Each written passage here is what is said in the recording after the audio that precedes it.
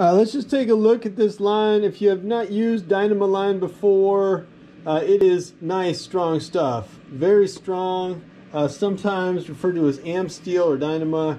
Good line, very powerful, thin, light, etc. Also, if you're interested in splicing, it opens up and you can get into the structure of the line really easily. Anyway, what do you got here? You got 3 pieces. This red section may work on your winch or may not. It sort of depends on the configuration of your winch, but basically it's not a load-bearing section of line. It's just meant to get it going. So you would attach this to your winch, roll up the red, and if you got to the red, it's kind of like a warning. It's telling you don't go that far. You've gone too far.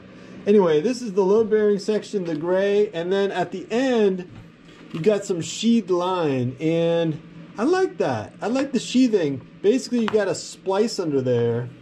It's spliced in a loop around this hook here, and the sheathing kind of covers your splice. It feels to me like the splice goes about 1 foot. It goes to about right here.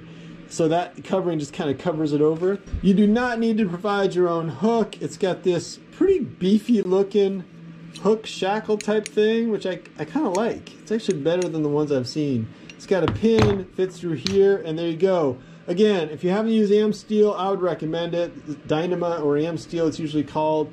It's just excellent, light, doesn't kink, very strong stuff.